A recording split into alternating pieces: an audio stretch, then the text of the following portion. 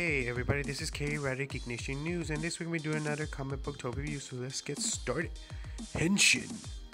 Everybody, so this week we're going to be doing another Marvel Legends figure wave, and this is from Captain America Civil War. This is the Black Panther, and this is a figure I've been wanting to get for the longest time.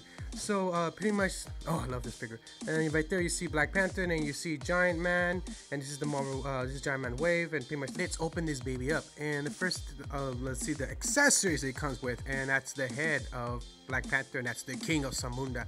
I think I'm gonna give him a 5 o'clock shadow because in the movie he had that, so I'm gonna weather him a little bit and give him that kind of 5 o'clock shadow to make it more movie accurate. And the second accessory that comes is the part of the leg for Giant Man, and this is something I really want to get, and I hope I do find him in the future so I can have a display with my other figures. Alright guys, I want to give you guys a close-up of the body, how it looks, before we get into testing the articulation and really giving a good look at the face. So scope wise, like I said, this figure really came out really awesome. They whoever scoped him, whoever designed him, did a really good job. It's just a really beautiful, very awesome looking figure, the way they captured him, and they did a really good job at it. You guys can see how much of the scoping and edges of the lines of the suit, you can tell how much work went into this figure. It's just a very awesome figure.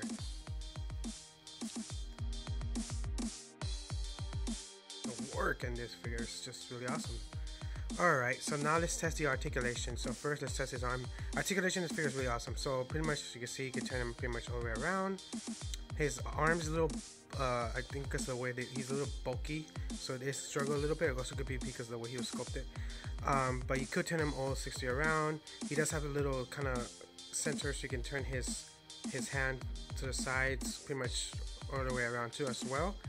His arm does bend, and his hand actually does turn around and also move back and forth. I love that they added that. They added that because he has to pose like he's Black Panther and scratch people. Okay, so his stomach, his ankle does bend back and forth. It has a clunky noise. I love that. So it has grip.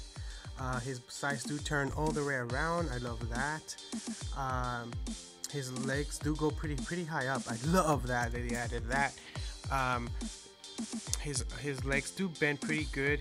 They also have a joint right there, so you can turn it around 360.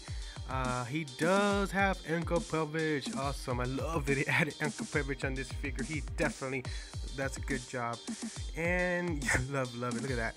So pretty much when it came to the articulation, this figure is pretty awesome. They really did a heck of a job and really tried to make him really articulated and somehow go with the whole figure itself, the scope wise. So they really did a good job when it came to this figure. I really do like this figure. Oh my god, it's one of my top 10.